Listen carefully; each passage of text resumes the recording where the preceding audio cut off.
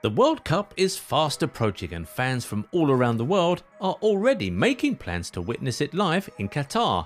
And just like with all trips, there are many factors you would want to consider before travelling to this World Cup.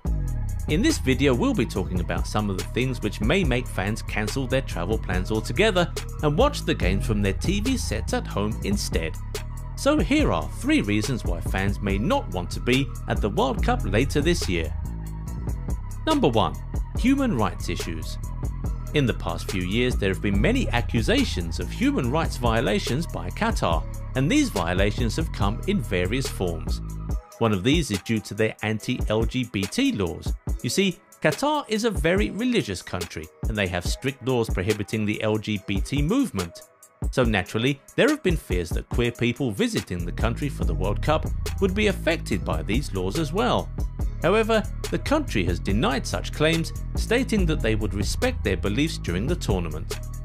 Queer people aren't the only ones at risk of getting punished for sexual activity in Qatar. Heterosexual people are affected as well. That's right, the laws in Qatar only permit sexual intercourse between married heterosexual couples, so any sexual activity between non-married people attracts a 7-year jail term. And with the World Cup coming this year, these laws will affect fans visiting the country as well. What this means is that if you choose to go to the World Cup, you can't have any sex unless you're married. That means no one-night stands, no casual sex, but most notably no victory sex, even when your country wins a big game. Well, unless you're married of course.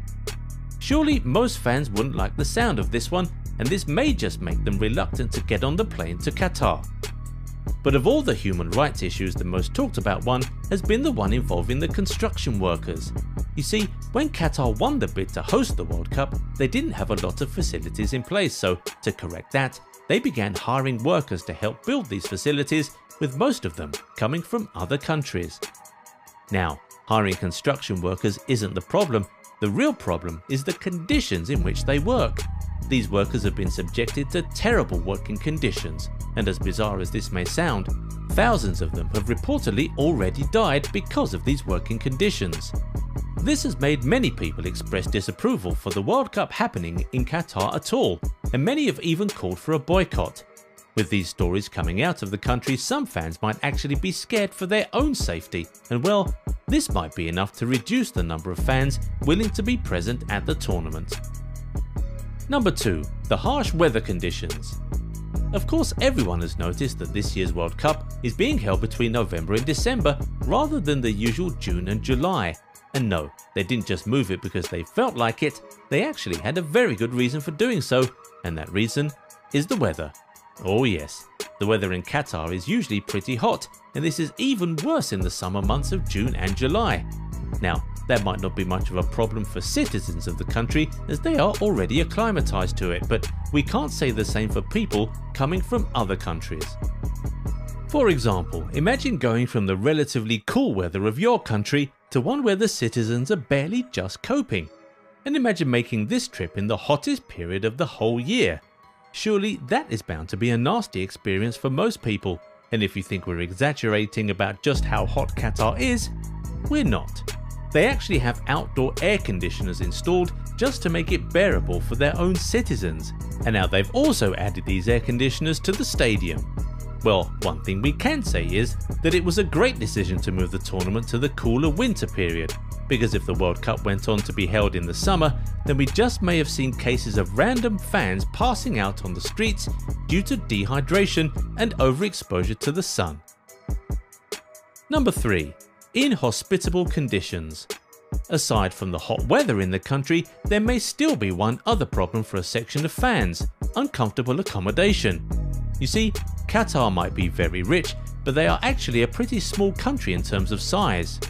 And when you're hosting an event as big as the World Cup, you would expect hundreds of thousands of people to be coming to your country. So it's safe to say that Qatar will face some challenges accommodating that many people. But if there's any country who will be able to deal with those challenges, it's Qatar.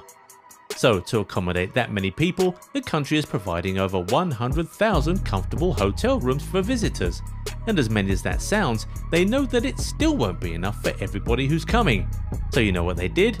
They provided about 1,000 outdoor tents to cater for those who may not get hotel rooms.